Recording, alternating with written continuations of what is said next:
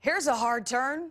If you're looking for a great way to stay active this winter and alive, we have the answer. Meredith Barrett joins us live from the Arlington Curling Club with more on this very unique sport.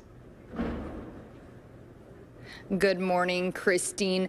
The Arlington Curling Club has been around for more than 75 years, and it is something that basically anyone can get involved in. I'm joined by Bill Stewart and his daughter, Carrie, and her daughter, Kennedy, which shows the whole family can get involved.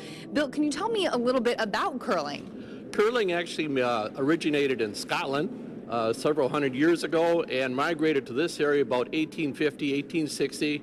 And started on the Wisconsin River. People up in that area were curling during the winter time. Very cool. Now, you guys are proof that whether you're 6 or 86, not that you're that old, Bill, but basically anyone of any age can get involved in this sport. That's correct. We've actually had some people in the county that curled up to the age of 100. Wow.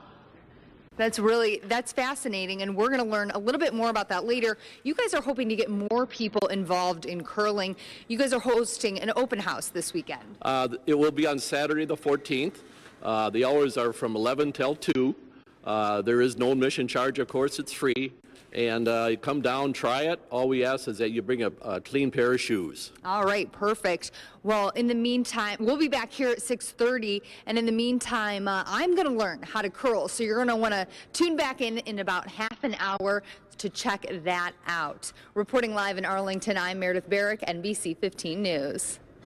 Hope she does her yoga stretching.